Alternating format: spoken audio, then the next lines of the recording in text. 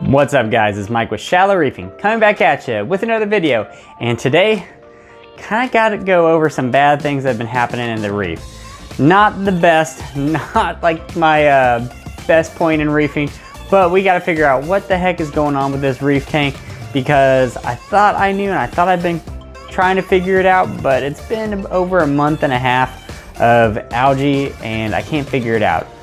Maybe I did, but it's taken a while. I don't know. I'll show you what's going on and we'll jump right into it.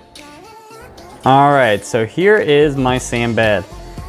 I have not cleaned the tank in 2 days, 3 days, and that is what the sand bed looks like. Also, you can kind of see the back wall where one of my snails decides to clean it up. It's just covered in algae. But the sides where I've cleaned it are totally fine. Don't really know what's going on. So some things I did to kind of combat what was going on in the tank. I cleaned my pumps, and I also changed the gyro's orientation to more of a horizontal so it blows across the back like this to kick up any detritus that might be on the sand bed, because it kind of blows everything around and makes like a circular uplifting current that gets blown up to this power head and up and out the overflow. I've also siphoned out the sand bed probably 4 times in the last month and a half, 2 months, and I can't figure it out. I put my refugium back online and the Chaeto is not really growing much. I've never had luck with Chaeto, not sure why. And I have GFO, carbon, and phosphate running in the sump. I also forgot to mention I did a deep clean of the entire sump. You know, shop bag going in, 20 gallons of water out. I forgot to mention one of the other things I've been doing to make this tank a little bit cleaner is blowing off all the rock and turkey basting the rock almost every day, probably every other day. Also, I forgot to mention that I dose Vibrant on top of this too. So there's a lot of things going on to fix this tank. I even cut back my feeding 50% for my fish for the last 3 weeks to a month.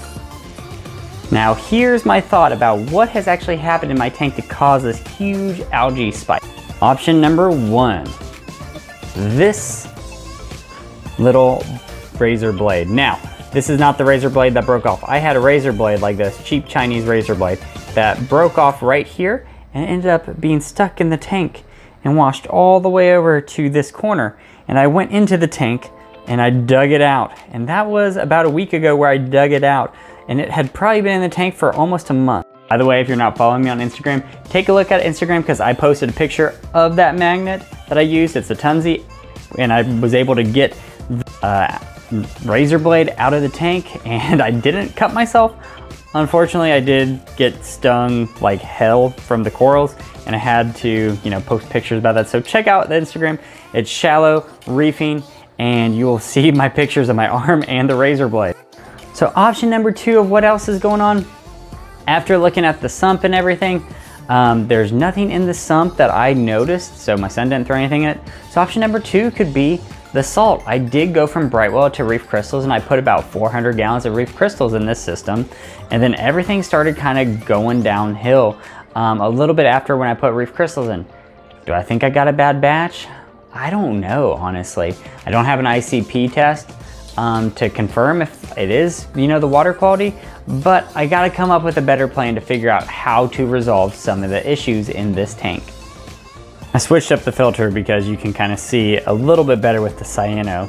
There's some cyano growing in this corner of low flow, but you can kind of see there's still enough flow that's moving everything around. It's just kind of getting a foothold, and I gotta figure out what to do. So I got a couple options, and I gotta weigh the pros and cons of each option.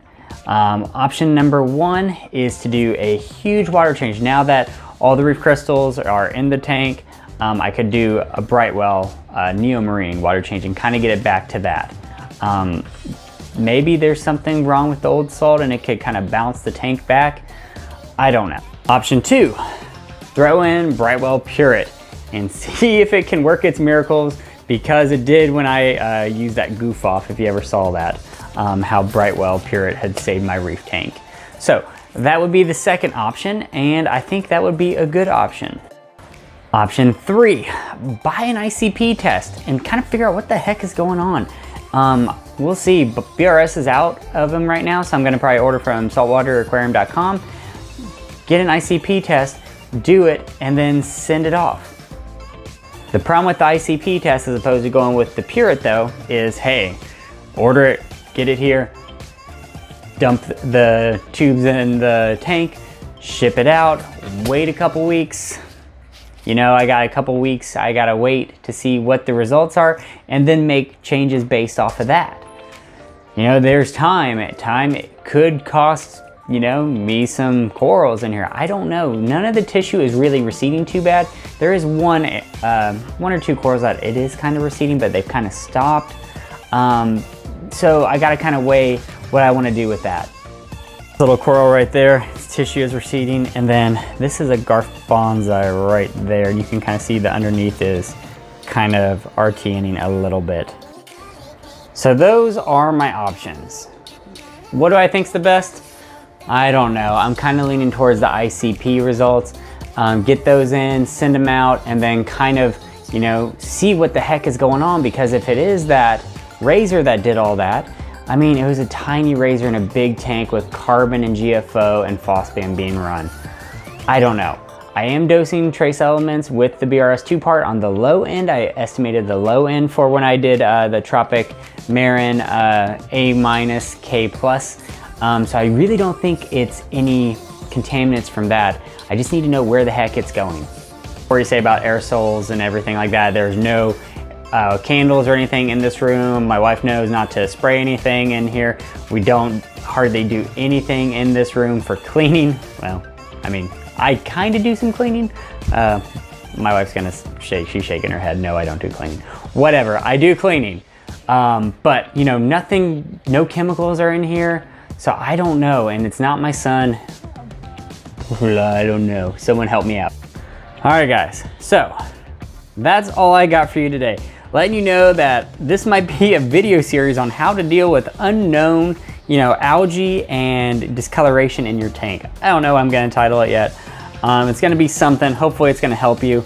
You know, you gotta show people your successes and failures and try to, you know, show them how to fix your failures and see if they can do the same thing for their tanks. You know, if it were up to me, I should never have gotten this stupid razor here, but I might try to do, clean the back glass off a little bit, kind of blow some stuff out now, change out the filter socks a little bit, and see if that does anything.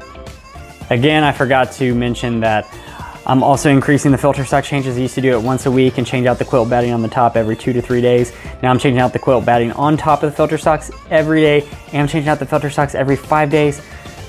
I'm doing a lot to get all these nutrients or whatever it is out of this system. So guys, if you like what you see here and you want to see more, click the subscribe button, give me a like and comment below and let me know how I'm doing. Follow me along on this journey, because maybe I might solve a problem that you guys are having. Like algae popping up out of nowhere, you're testing 0 nitrates and like almost 0 phosphates because algae's uptaking it so much. You're reducing feeding, you're doing everything that you've been told, increasing flow, increasing filtration. Oh yeah, I also increased the skimmer. So, and I still got this problem after a month and a half, 2 months. We'll see what I can do to solve this problem. So I'll see you guys next time, hopefully with some ICP results.